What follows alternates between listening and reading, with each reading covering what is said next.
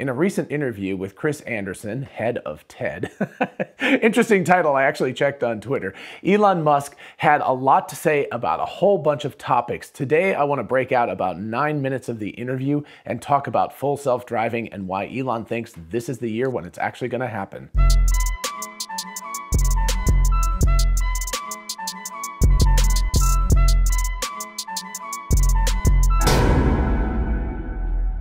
And for those of you interested in investing, check out WeBull, an amazing platform for buying and selling stocks, and now cryptocurrencies like Bitcoin, Dogecoin, and others. Open an account and get a free stock valued at up to $200, and fund your account and get another free stock valued at up to $1,600. Check out the link in the description and help the channel at the same time.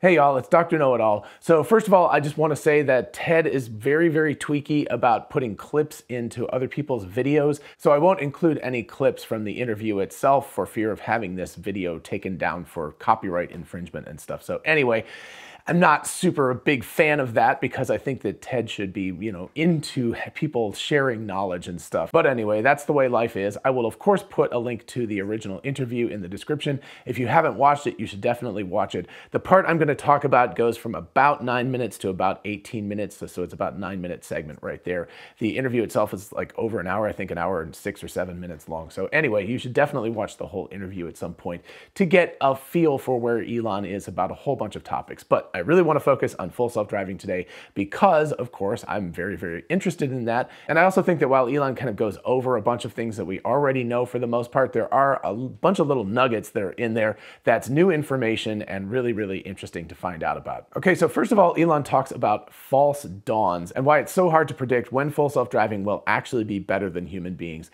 So what he talks about, a false dawn, of course, is like, oh, there's light at the end of the tunnel, or I guess that's a different metaphor. I'm mixing my metaphors. But anyway, right? You see the dawn, you think like, oh, it's going to be a day that this full self-driving is going to be done. It's 2016. It's going to be done by 2017. And then what happens is that false dawn goes away and it's back to darkness. And you're back into going like, oh gosh, I have no idea how long it's going to take to solve this problem. It is a huge, huge problem. As Elon keeps saying, it's a major part of solving real world AI to be able to do full self-driving, which is one of the reasons I think they have such confidence that the Tesla bot is going to be able to, software-wise at least, come online relatively quickly. And by the way, if you haven't caught my episode on the power source for the Tesla bot, you should definitely check that out. It's an interesting video. It's just a thought experiment. There's no reason why Tesla will actually do what we're talking about, but it's interesting to think about how batteries could be placed into the body of the Tesla bot in order to make it a more efficient thing and to have more power than it would if you just stuck them all in the torso. So why is it so hard to predict all of this stuff? Well, it comes down to log curves, as Elon says, and I love the fact that he just goes with a mathematical formula instead of talking metaphorically. That very much goes to what I like to do, although I do like to do metaphors for people to help them out. But basically a log curve looks like this. It's like an S shape, right? It goes up and then it flattens out. So this is the classic S-shaped curve for adoption, for example. That might be something that you have seen recently. A bunch of people have done videos on that. Tony Seba, Kathy Woods, a bunch of other people talk about the adoption curve. It starts very, very slowly. It's logarithmic. Then it increases and it goes very vertical, very rapidly in kind of a linear section, and then it tails off. The important part is the tail off. So what Elon is talking about with these log curves is that you're working, and all of a sudden it starts to jet up and you're like, oh my gosh, we're making progress so quickly. And you're like, yeah, it's gonna happen, and then the log curve tails off and it goes flat again. And so, you get diminishing returns. You put in a ton of work and you only get a teeny bit of improvement. That's a point when you have to go back and you have to say to yourself, okay, now what do?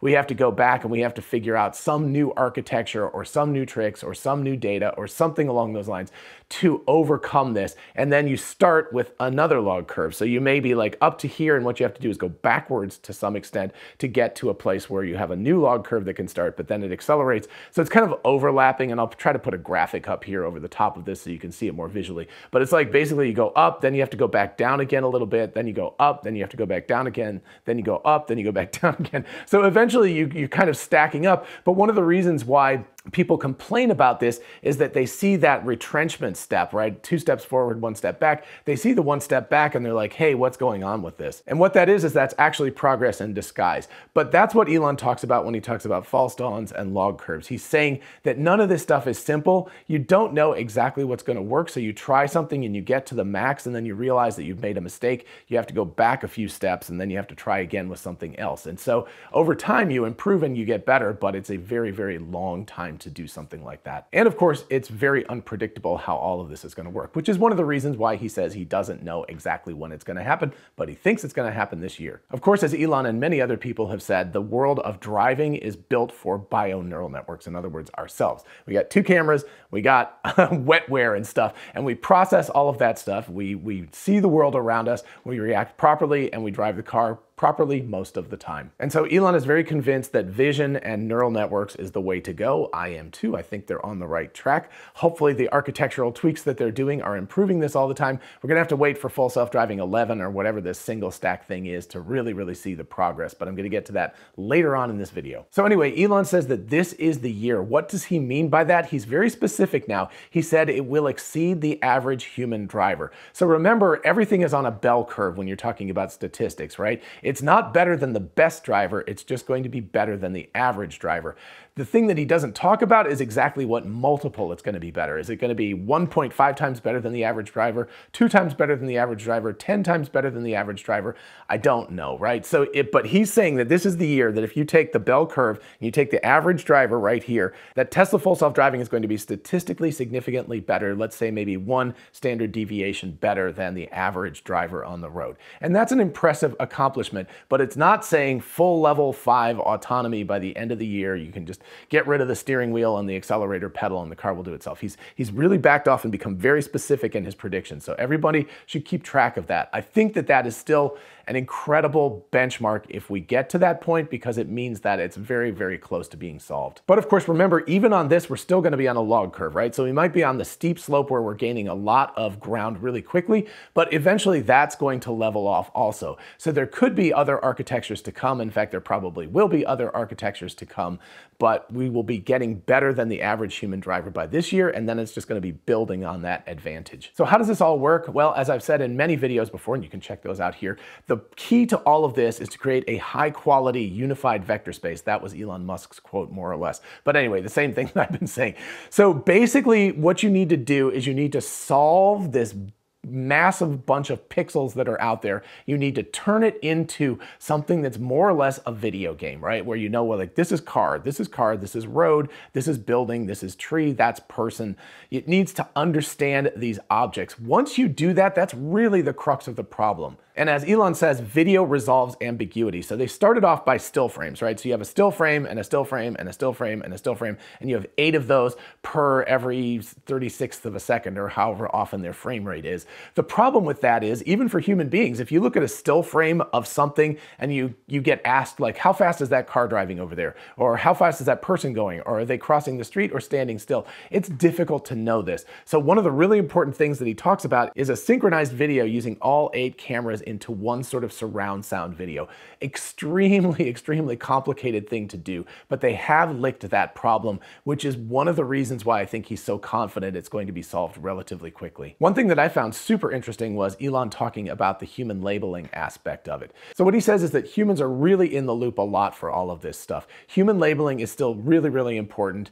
What they've done is they've gone from still frame labeling of 8 individual cameras to now it's a surround label with video. So it's continuous labeling, which is very labor intensive, but it's much, much easier for a human being to do video where you can see all of this stuff and it's all synchronized together so it all matches up and everything, so you can actually do something like that in a reasonable amount of time. But here's the problem. As Elon said, it takes several hours to label a 10-second video clip, and I feel bad for the labelers. That's a lot of work for a tiny amount of stuff. So that's not scalable. So what they've done is they've built an auto labeling software tool full with human in the loop. So essentially what's happening is that the auto labeling software is doing the labeling on the front end, and the humans are editors for this auto-labeled software. So in other words, what they do is they correct errors that the auto-labeler gives them. I'm sure at the beginning the auto-labeler was mostly feeding errors, so there was a lot of corrections, but the cool part is that as humans make corrections, it's human-in-the-loop training, so basically the neural network can actually learn from the human corrections,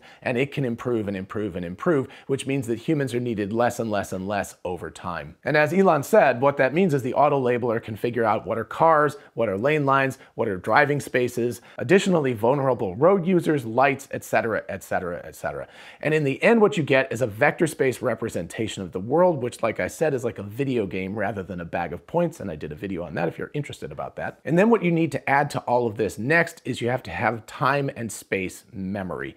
So you can't just remember, say, the last 10 seconds or something, but you also have to remember perhaps the last 100 meters. So in particular, if you stopped at like a traffic light, you need to remember where everything is for much longer than 10 seconds while you're sitting at that stoplight. So you need both a temporal memory and you also need a spatial memory. Same thing happens if you're sitting and waiting at a light and you see a pedestrian start to cross the street and they go behind an object like a truck or something, as Elon says. You have to know that they're going to be coming out the other side of that, or they might turn around and go back the other direction. But anyway, you have to remember that. That's not so much a temporal memory at that point because everything is stopped. It's a spatial memory. And so it remembers until it sees this thing reappear again. So anyway, all of that is really important. It's really important to remember both in space and in time. Memory is not infinite in these full self-driving boards. Of course, they're small computers. They only have a certain amount of RAM.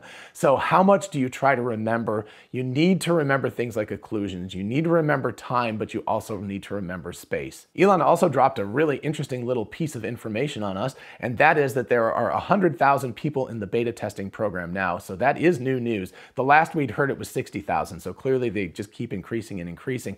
And I don't know exactly how many cars in the United States, how many Teslas are on the road right now, but it's probably on the order of about 1 million or maybe a little bit more than that. So we could be looking at 5 to 10% of the entire Tesla fleet could actually be on full self-driving beta at this point. So that is really, really cool to find out. Another interesting data point is that Elon said that his version of full self-driving drives him around Austin all the time with no interventions. But he must have a little bit better version than most of us have, because I noticed that when we were driving around in Austin using the full self-driving computers in friends' cars, because of course we didn't have one, but as we were driving around in other people's cars, we noticed it had some issues with the weird access ramps and things like that that are in Texas that are not common in the rest of the country. So I expect that Elon is driving a more advanced version of the software, and eventually, of course, we'll get that version, and that will help us to drive in these weirder situations that it's not particularly good at right now. Chris did note that the beta software, when he watches videos of it and stuff, sometimes it does weird things, and Elon said, yes, it's still a beta, right? So it is still a beta. It's definitely designated as that, and you do have to be careful about it because it can do weird things once in a while.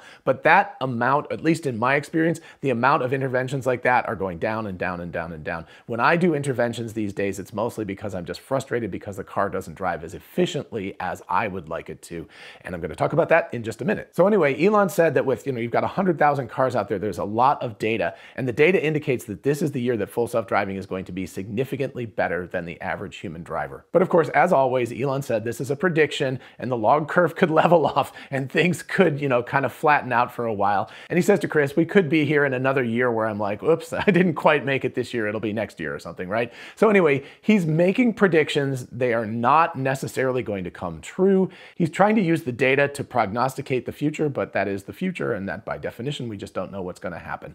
And then Elon turns to ambitious timelines and motivation because he says nothing ever gets done early, which is kind of funny. So that was the chunk of stuff that Elon Musk discussed about full self-driving. So where are we now from my perspective? First of all, in terms of safety, I think we really are very, very safe with the full self-driving beta. With efficiency, we are not there yet. And I'm a really, really uptight, assertive driver who is all about efficiency in normal drives. In other words, I want to get there faster. I don't want to be sitting behind a person who's going slow. I want to get to places as efficiently as possible. Plus, I believe that efficiency actually increases safety too, because you're actually paying attention to the best possible outcomes of a given drive. And of course, as I'm sure most of you understand from personal experience, if you know a place, you tend to drive it better, assuming, of course, you still pay attention attention because it might be your daily commute and you might not pay attention anymore. So there is an actual trade-off. At some point you become bored. Fortunately, computers don't do that, so they don't have that problem. And in order to make things more efficient, memorization on a larger scale is necessary to make things more efficient and safer from full self-driving's point of view. Right now, it really feels like the movie 50 First Dates. It's like every time the car pulls out of the driveway, it's like, oh, it's a new place. So if you imagine going to like a new city and driving in a place you've never been before, you're going to be more cautious. You're going to be liable to make more mistakes. You're not going to drive as efficiently or quite as well as you do in a place that you know well. So I think that that's really, really important. And Tesla needs to think about how to do sort of meta memorization. So not moment to moment, but more big picture sort of stuff. However, a little birdie who actually should know what's going on told me that something along the lines of memorization is in the works. I can't really discuss this now, and honestly, it's mostly because I'm still trying to figure out exactly how this is going to be instantiated. I'm not exactly sure, but I think it is really cool to know that, as far as I understand it, Tesla is really thinking strongly about how to do something that I'm talking about, how to understand environments that it's been in before better, and how to utilize that information for the fleet so it can drive better and more efficiently. So as most of you know, things have been a little bit slow recently with new beta builds being released, but it sounds like behind the scenes things are apparently moving along really, really well. Of course, it is still a beta, but Elon is confident that it's going to be this year. And again, specifically, that means that it's going to be better than an average human driver by some meaningful, statistically significant degree. And remember, this is just the start. The new full stack that's coming with version 11 or whatever is going to improve many, many things, and the ability to know environments better will improve things as well. And of course, more data and more efficient auto labeling is going to improve things as well. In other words, the future is starting to look pretty bright for Tesla and full self-driving. All right, I hope you enjoyed this episode and found it fun and thought-provoking. If you did, please do like it so other people can find this video. And of course, consider subscribing for more of this kind of content. As always, a huge shout out to my patrons on Patreon. Thank you all so much for your support. I really do appreciate it. We're actually looking at a potential road trip down to Boca Chica this summer with maybe a stop in Austin as well. And if you want to find out more of the details on all of that, definitely look into joining the team on Patreon. And if you're interested in a whole bunch of really cool merch, check out our merch store. Link is in the description. We have TeslaBot t-shirts, the Tesla meme t-shirt, Success is a Possible Outcome, 4680 battery cells. All of that stuff is on t-shirts, mugs, tumblers, and on. So check it out. And for those of you interested in investing, check out WeBull, an amazing platform for buying and selling stocks, and now cryptocurrencies like Bitcoin, Dogecoin, and others. Open an account and get a free stock valued at up to $200, and fund your account and get another free stock valued at up to $1,600. Check out the link in the description and help the channel at the same time. Thank you. And finally, don't forget we are both Tesla and Amazon affiliates. If you look in the description, you can see how going shopping for a solar roof, a power wall, or anything on Amazon helps out the channel. In the meantime, I'll see you in the next one. Bye-bye.